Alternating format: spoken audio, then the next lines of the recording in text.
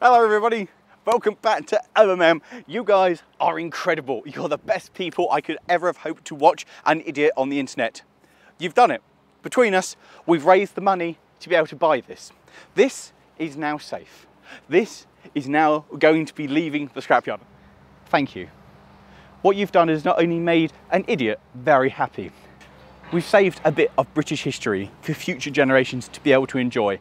And as it's now open up that you'll soon find out where this is going, but you guys will be able to come along and get involved and learn the skills and just take part in putting something back. Putting this piece of history back on the map, getting it working, making it be alive again. Rescuing a locomotive from a scrapyard is something that I thought was limited to the previous generations. It wasn't something that my generation, that we would ever get the opportunity to do. And here we are. We've done it. This is coming home. So thank you to each and every one of you. Any money that we make over the target of saving this and transporting it home will go straight into the restoration of this and of 294266, keeping that running. So please, I'm overjoyed with the amount of money we've got and that we have saved it and it's coming home.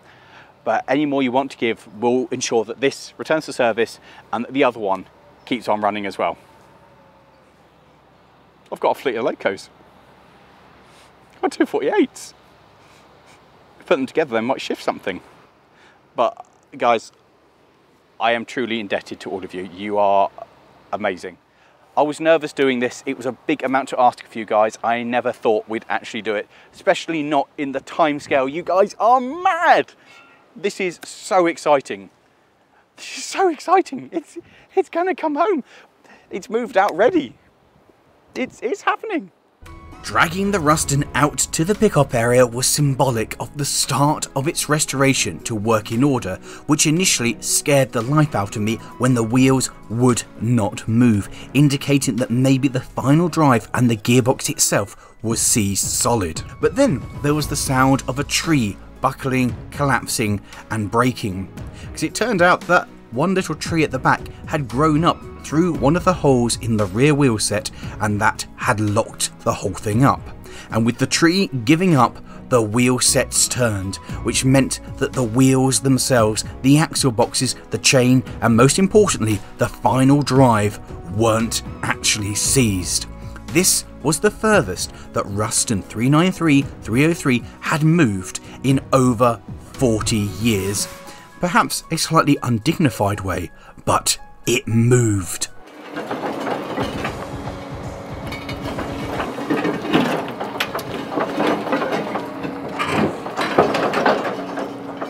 Seeing the little Ruston actually turn wheels and move slowly towards its new future was one of the most exciting things I've ever seen. And then we had to remaneuver it. I've never seen a locomotive be dragged around 90 degrees before, and admittedly it was a painful thing to watch. Normally we have a turntable for this, not just ploughing it through the ground. But there we go. I've got a locomotive that can do mad drifts, y'all. That's sure to give me some more street credit. And then the nice guys set about removing the pesky tree, because apparently that wasn't coming with me. You guys are amazing. Thank you all so much for donating. I didn't think it was going to happen, but here it is. It's been moved out and it's ready to go to its new home. 2023, and this is leaving a scrapyard. Thank you all. Thank you all so much. So today, very much thanks to you wonderful people, you absolutely mad, wonderful bunch, this thing is coming home to be a future project, not only to fix 294266, but to go to a railway where it's going to be a project that you guys can help get involved in. It's actually happening. First though, because we've got a high-hab coming that's able to pick it up, I want to try and knock out the wheels so that I can drop out the wheels when it gets to the railway. So with that, what have I done? What have you helped me do? What have you are enablers? You've made this happen. Thanks. So stage one, I want to try and remove what's left of those split pins to knock out those which look pretty much rust sealed in there and there, so wish me luck. These pins are what keep the axles in. They go underneath the springs and stop the wheels from dropping out. And amazingly, having cut off the split pins and whacked them with a hammer, they moved. So I set about removing the rest of them.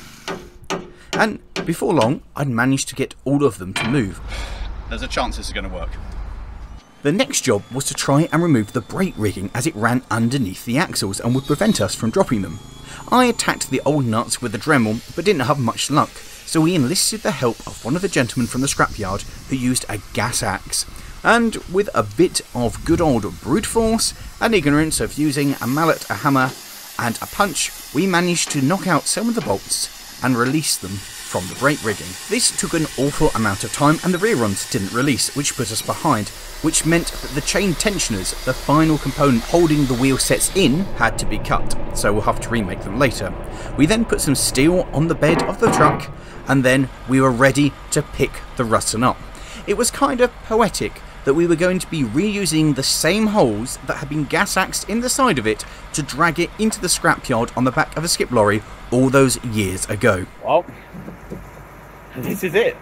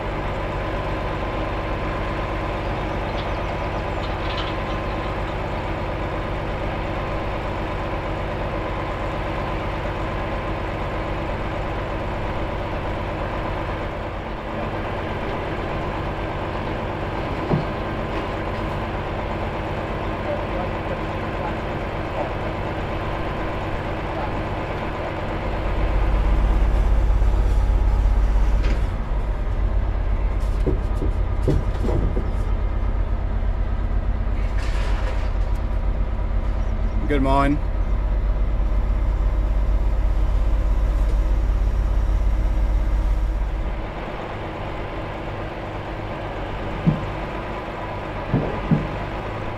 At this point, I was feeling a little overwhelmed by it all. It had actually happened. The thing was now on the back of the lorry and was soon being strapped down, ready for its journey away from the scrapyard to safety and to restoration. So that was the crane taking the strain off the train. As the locomotive was chained down to the bed of the lorry, Tom started to transport the multitude of tools that we scattered around the site back to the car, and the magnitude of the situation started to set in with me. It was happening, and soon we were ready to depart. So this is the culmination of a year's worth of work to get to this stage here, plus all you wonderful people. And for me, this is a dream come true. Something that I've always fantasized about, something I've always dreamed about, saving a locomotive from scrap. I have joined those hallowed halls of the pioneers who went to Barry and rescued engines there. Okay, maybe a little bit different from rescuing a castle or a hall or even a Battle of Britain from Barry, a proper mainline engine, to a tiny little Ruston. But I've done it. I've saved an engine from scrap. This is going home. This is going to have a very long, but this is going to be restored. I don't really know how I feel. I feel very indebted to you lot. I really feel very indebted to you lot. And thank you. And you've made something very special happen that I never thought I'd have the opportunity to do, to literally save something like this from scrap. I mean, to rescue something from the scrapyard had always been something I'd dreamed of doing, and we did that with biking. But a locomotive, a proper engine, yeah, It's something I never thought I'd be able to do. Finding a locomotive in a scrapyard in 2022 is not something really that happens. But to have that and to do it, yeah, this is great. And this was it. This was the moment that I never actually thought would happen, but you guys made happen. This is Ruston 393-303 leaving the scrapyard.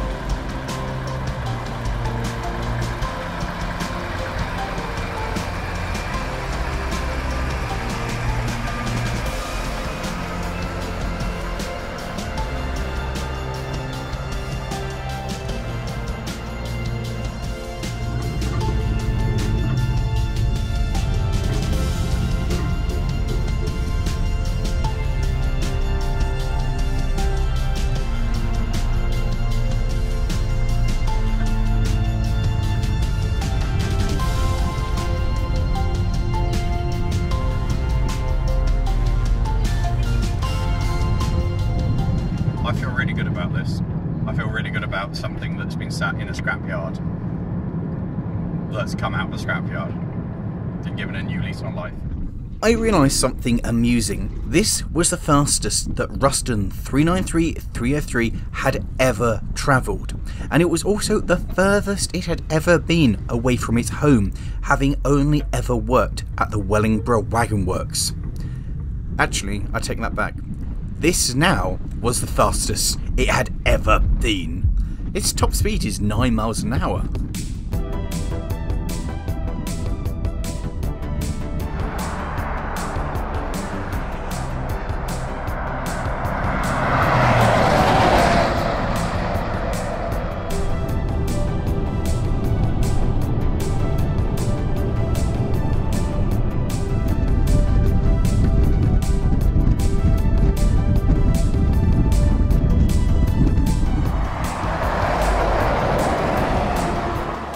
And as the Ruston hurtled eastward towards its new home, Tom and I accelerated away to make sure the site was ready for the Ruston's imminent arrival at the Whitwell and Reetham Railway. I was there in Having collected several sleepers and stacked them up to take the new arrival, it arrived at its new home at the Whitwell and Reetham Railway, ready for restoration to begin. It had now come to a heritage railway. This is all thanks to you guys.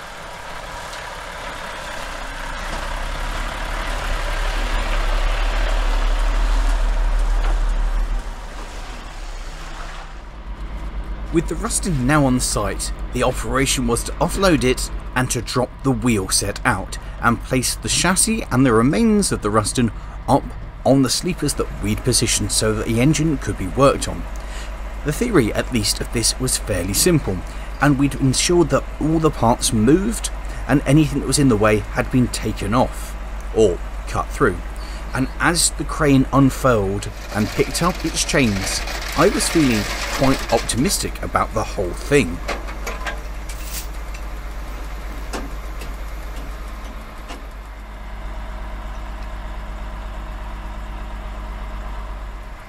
And once again, we made use of those holes, gas axe in the side of it so long ago, and we were ready to offload it in its new home.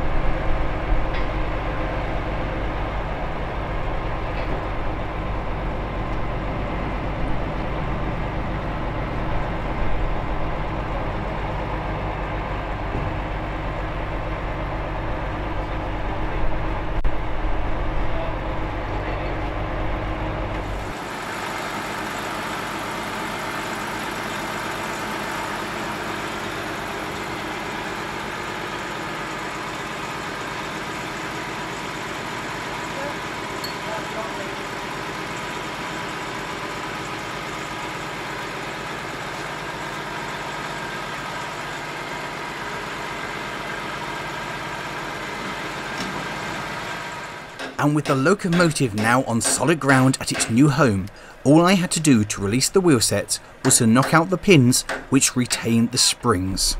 And with a punch, these came straight out. So all we had to do was lift it and the wheels would drop out.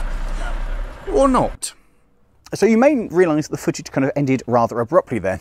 That's because dropping the wheels out of this wasn't as easy as we thought, and as we were against the clock with the nice hi-hat man, who was absolutely amazing, SC Fabrications went above and beyond anything we could ever have hoped for. If you need to move anything awkward or weird, I can only recommend them. They were superb. The guy went way over the amount of time he was meant to give us to help get this off its wheels.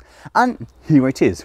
Here it is, safe on blocks and sturdy at the Whitwell and Ruston Railway. And it is now ready for us to begin restoration. So the next video coming up will be I'll look around and see what it is we've actually bought, apart from a massive paperweight. But to each and every one of you, I cannot thank you enough. It's no secret that I was really nervous launching this appeal because I thought I was asking too much of you guys. And now, not only is it safe that we've done it, actually released something from a scrapyard, that childhood dream of succeeding and rescuing something from scrap actually complete. It's absolutely beyond my wildest dream. I never thought I'd get to do this. I never thought I'd be able to rescue an actual locomotive, an actual piece of heritage from scrap. I never thought it would actually happen. But here we are, thanks to you amazing people. And you guys helped make this happen. You helped save a locomotive from scrap. And of course, that was the easy part because now the hard bit begins.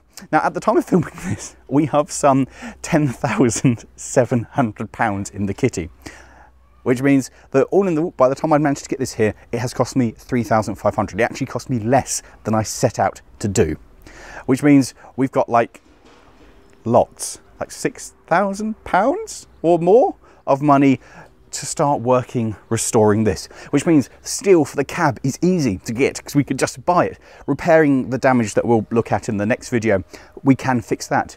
And sorting out the engine, there's a budget for that. The restoration of this, thanks to you guys and your amazing generosity, it means that this is going to come back a lot quicker than I ever dreamed. And most importantly, I can use some of that money on 294266 and make that happen. That's going to be back in service this year. And that's exciting. And of course, we've made a note of everybody. So for all of you who have paid over £10, you'll be invited back to the day of 294 back into traffic. All of you who've done over 50 quid, you get a footplate ride. And all of you over 100 quid, you're getting your name on a plaque in this. And of course, if you want to keep donating, please do. All the money you do will go towards getting this and the other one sorted and working. It's not going on anything else. It's not buying me food. It's not doing anything at all apart from making this and the other one come back into service. So please, I feel a complete and utter arse saying, please keep donating at this point because you have exceeded my most wild and insane dreams. I never thought this would happen. I didn't think it would succeed. That's the main thing. I was dubious we would succeed. I didn't think it would happen. I didn't think it would be here. I didn't think it would be safe, but it did. And you guys are amazing. And I am, I'll be honest, very tired and stressed. So this is the day after the day that it moved because we had to come back to shoot the end of the video having got it here and got it safe. And honestly, I had to come back to realise that I hadn't dreamed it all. Maybe a nightmare because, yeah. Anyway, thank you so much, guys. We saved a locomotive from scrap. Again, massive shout out to SC Fabrications for moving it. There's a link to their website in the video description if you need them for any similar such services. Cannot recommend them enough. Professional, friendly, and above and beyond, and very reasonably priced. So coming up now are a couple other videos, including moving my other Ruston and firing it up for the 30k celebration, so you can see the kind of thing that we're going for. And the other big thing, of course, as we end this video, is keep an eye on the channel for working party dates when you can come join as a member of the Whitwell and Ruston Railway and get involved in restoring this and probably end up on the channel. Thank you so much, guys. I genuinely feel like I need to cry. It's beautiful. Honestly, it's fantastic. On a serious note, all joking aside, you're amazing. You really are. Yeah. Oh, actually, I'm crying as well. Oh.